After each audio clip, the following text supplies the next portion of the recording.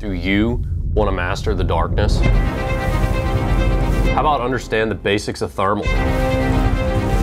Let me help you understand why dual band systems are so useful at night.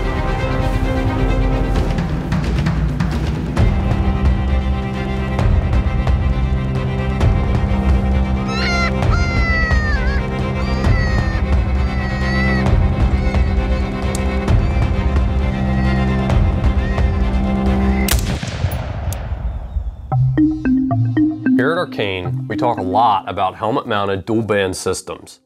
We have spent hours speaking about specific units. We've gone deep into the weeds on specs. While these specs are important to consider, something we haven't done well has been talk about why running both spectrums, night vision and thermal, are so important to combine together in the darkness. I spend a lot of time on the phone with customers, helping them decide which device is going to work best for them. Often, I'm helping customers choose what device to buy first. And a lot of the time, they're trying to choose between thermal or night vision. A lot of what drives this could be budget. Some people don't have $6,000+ to drop on both spectrums at one time. They need to be able to buy one device first and then the second later. One of the questions I get asked a lot while helping people choose between night vision or thermal is, can I navigate with the thermal? While that seems like a very simple question to answer, it's not. Let's take some time to jump back into the basics of thermals and how they work in the darkness. What do I mean by the basics of thermal, you may ask?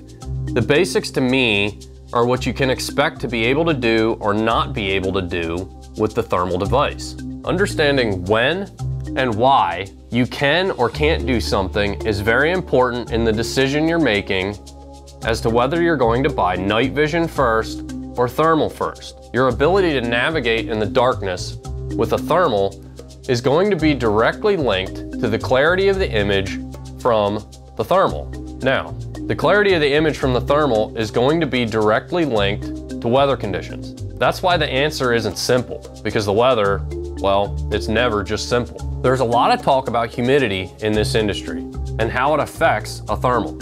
While they're onto something, they're missing a big piece of the puzzle and some of the very critical details that will directly impact your thermal's clarity and image quality. The pitfall that seemingly everyone falls into in this industry is to only consider the current weather conditions, and sometimes only one of those current weather conditions. While this is good practice, there's more to it than that. The three biggest weather factors that shift a thermal's clarity are sunshine, air temperature, and precipitation, and what those three did over the last 6 to 12 hours, not just what they are currently doing. Here's a couple different examples to help you all understand what I'm talking about. Let's say the sun was shining all day. At dusk, when the sun goes down, all the terrain starts to cool at different rates. The trees cooling at a different rate than the grass, cooling at a different rate than the pavement, will help give your thermal the data it needs to paint a clear image. Contrast in the surrounding terrain's temperatures is required for your thermal to paint that clear picture. Now let's flip that example around. Let's say it's been overcast and cloudy all day. The sun never shone that day before dusk. Sprinkle in a little bit of rain so all the terrain in your surroundings is wet, and you have the perfect conditions to create a blank screen in your thermal while you're scanning. At best, you will have an image that is lacking many details about the surrounding terrain that you would like to know. What's created this blank screen?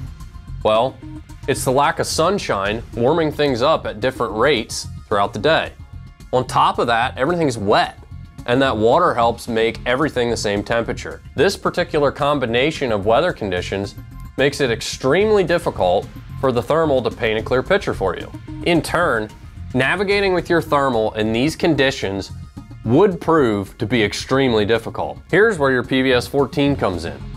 If your thermal is not showing you a clear image, it's not the end of the world, as long as it's not too foggy for your PVS-14 to see, because now you can heavily rely on the 14 to navigate and look at your surroundings. But don't throw your thermal out yet. Using your thermal strictly for scanning for warm bodies is still extremely effective. Whether that's alphabet boys or coyotes, either way, the thermal will still do its job looking for these warm bodies even in these dreary conditions. What I've found and what I continue to notice is in those dreary conditions, when the blank screen is not giving you the detail you want of the surroundings, you will still get that animal or that warm body to pop as an image in the thermal screen, even if it can't see the surroundings. Specifically understanding when and why you can do certain things and when and why you can't do certain things with your dual band system is very important. At least it's important to me. There are certain conditions where I choose to not leave the house to hunt predators, but don't let that last statement fool you. I've hunted in every condition and very often too, clearly, or I wouldn't have this data to present to you if I sat in the house all the time. To me, enjoying the hunt is directly linked to the clarity of the experience. If both my night vision and thermal are going to struggle that night to see maybe 100 yards, I'll usually always elect to stay home. Those nights are better spent with the family. If you found this information helpful, please subscribe to our channel. If you have more questions about what nighttime gear you should purchase, don't hesitate to reach out to me directly via email. It's cs@arcane.com. Or you can easily find my direct number on our website. Feel free to text or call me anytime. I'd love to speak to you directly about any of your night vision or thermal related questions. My goal is to always get you into the device that will serve you best based on your unique situation.